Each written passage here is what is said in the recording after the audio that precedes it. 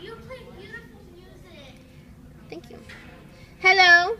I'm Miss Galindo back here. It's the 2014-2015 school year. What? I have a whole bunch of really new people. This is my 5th period cadenza class, and they rock. Anyway, we are doing bow holds. So what you do is you relax your hand. This is my violin viola class. So you relax your hand. Not like this. Not like this. Everybody needs to be doing this right now. You relax your hand. These 2 knuckles right here, these 2 joints, are going to go on either side. I call this the nose of the frog, because this is the frog.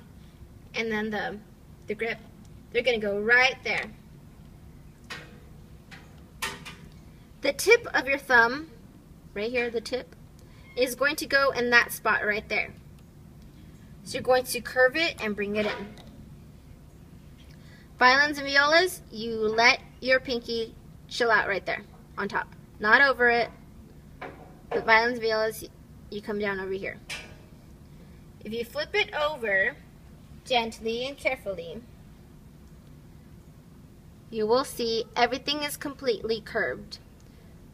I'm not straight like this. Everything is nice and curved. My thumb is curved as well. It's really, really, really important to have that thumb curved. If you have any questions, comments, or concerns about it, let me know. Subscribe to me, HB Zachary Orchestra, and it'll be fun and exciting times.